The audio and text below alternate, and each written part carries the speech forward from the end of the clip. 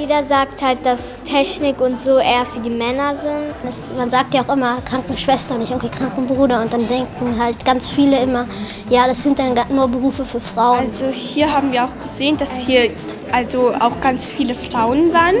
Weil sonst kannte ich es immer so, dass in so Werkstätten eben Männer waren. Aber hier waren auch ganz viele Frauen. Und das fand ich eben auch ganz gut.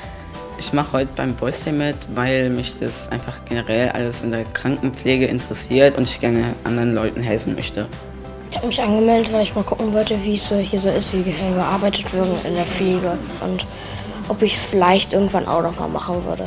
Da es diese Klischees gibt, dass es jetzt ein typischer Frauenberuf ist oder ein typischer Männerberuf halt eben, dass sich dann manche Frauen auch nicht trauen und auch sagen, ja, eigentlich interessiere ich mich auch für Technik und ich interessiere mich auch dafür, jetzt mal irgendwas zusammenzuschweißen oder sowas, aber dann denken sie sich, da sind schon so wenig Frauen, schaffen die das nicht oder ist es einfach, kann ich das nicht? Und das ist, glaube ich, ein Problem, was aber auch, finde ich, immer besser wird, auch gerade durch diesen Girls Day. Egal, was du machst, wird dir gelingen, wenn du es gerne tust. Und das ist die Botschaft auch des heutigen Tages und das wollen wir auch zeigen. Und deshalb wollen wir Mädchen ermutigen, auch in einen vielleicht Mädchen- oder mädchenuntypischen Beruf zu gehen und Jungs umgekehrt ermutigen, auch in einen Beruf zu gehen, der vermeintlich ein Frauenberuf ist. Wir wollen das Signal aussetzen, es gibt den typischen Frauen- und Männerberuf eigentlich nicht. In der Zukunft sollen alle das machen können, was sie am besten können und was sie wirklich auch gerne wollen.